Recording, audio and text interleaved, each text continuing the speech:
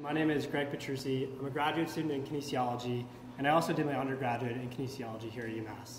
And let me start off by saying, and really going on the record, and say that before I rave about UMass, 5 years ago, I did not want to come here. Just ask my mother. But hopefully this morning, I could take you on my UMass journey and convey to you sort of what's changed and now why I'm excited to stay another 5+ years here at UMass. So like I said, during my first year, I did not want to be here. Really, I wanted to transfer out. There was no place in particular I wanted to go, but really anywhere that wasn't UMass. Being from Norwood, Massachusetts, I thought there were cooler places to go to college that had more exciting academic and community happenings. And I thought my kinesiology major was all right. I was involved with the kinesiology club, but I never really got that jolt of emotion that what I was doing was just totally awesome.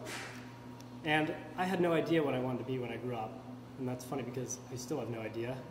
But I was just going through the motions, taking classes with no real intent or drive during that first year. And they started to change in my second year. I remember I had a conversation with an upperclassman, and she explained to me just how academic departments work. She told me how there are professors, there's research, there's teaching, and there are these students across all different levels. And what I remember most from that conversation was her telling me that academic departments wouldn't work if it weren't for these exceptional students who help professors with their work. I never knew that. Here I was taking classes and thinking that the only thing that the students did for their department was show up. I never knew that you could do things like write a textbook chapter with your professor, which is something that I did this summer. Certainly a few years ago, I had no idea about any of these opportunities. So after this pep talk, I felt super empowered. I felt like I was a good student and that I could contribute significantly to some of the happenings that were going on in our department. So what did I do? Well, I did what any of us would do, I think. I feverishly wrote this grand email to the department chair, at the time it was Patty Friedson, telling her all about how I had just read her most recent publication in the Journal of Applied Physiology, and I think I remember the title. It was Evaluation of Artificial Neural Network Algorithms for Predicting METs and Activity Type from Accelerometer Data. I had no idea what that paper was saying on the first read. I can hardly make it through today and have any idea. But she bought it, and she let me join her lab.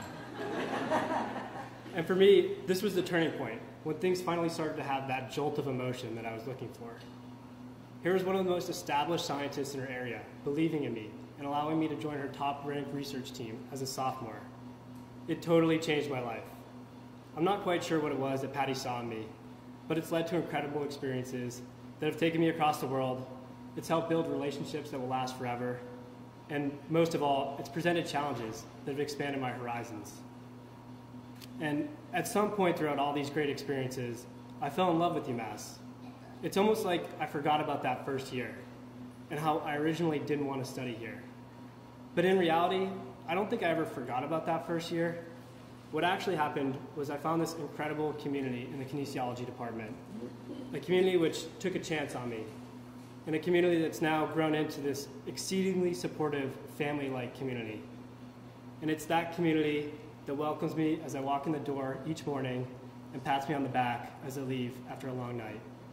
Sometimes I wish it could drive me home too, but can't do that.